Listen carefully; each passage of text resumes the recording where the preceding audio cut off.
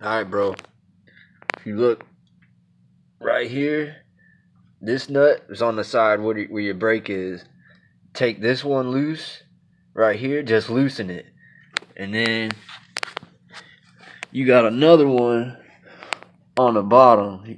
It goes right here. This one right here. This nut, can't really see it because they spray painted everything black. There's another one right here, and you loosen that one too. And then you see these right here and right here.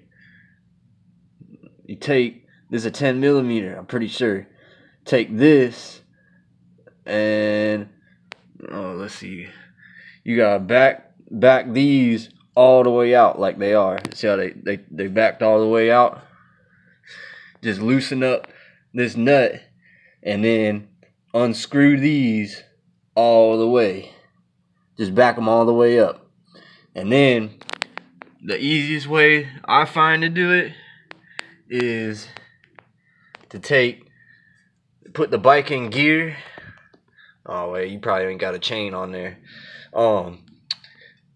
Just take like a big wrench or something like that, or like a big screwdriver, and try to move. You gotta move this forward. It should move forward easily. Your whole carrier right here, and you just move it forward until you get enough slack on the chain to get the chain around the sprocket.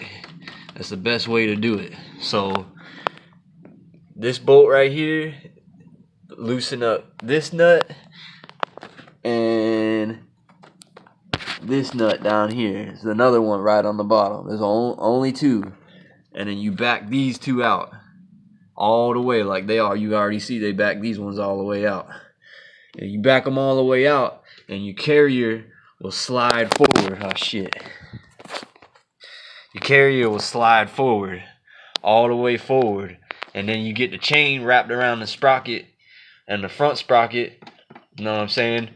And then what you're gonna do is take these, you're gonna take these and screw them back in until the chain is tight. Like if you do this one, count the turns, put this one in 3 turns until the chain is tight on this side, or 3 or 4 turns, however many turns it takes. And then on this side, the same amount. You're gonna turn it in the same amount of turns, that just so they're even. You know what I'm saying? So say you screw this one in until the chain's tight and it takes 5 turns. Well, you're gonna do the same thing on this one, 5 turns in. And that's basically it. And it should move for you. And as long as you ain't got this piece on, if you ain't got this chain guard on. So if you got the chain guard on, you gotta take the chain guard off too. And it's just a couple bolts.